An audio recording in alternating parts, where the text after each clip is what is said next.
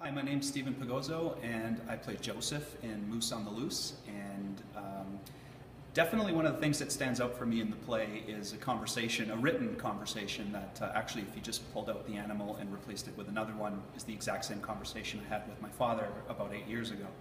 So definitely it's a wonderful slice of life piece for me as a Italian kid growing up, born and raised in Sudbury in an immigrant family. I think just about anybody who lives in Sudbury can definitely come and see this play and find something in there that they can associate with their own family and their own experience. So hopefully you have a chance to come and check out Moose on the Loose at Sudbury Theatre Center.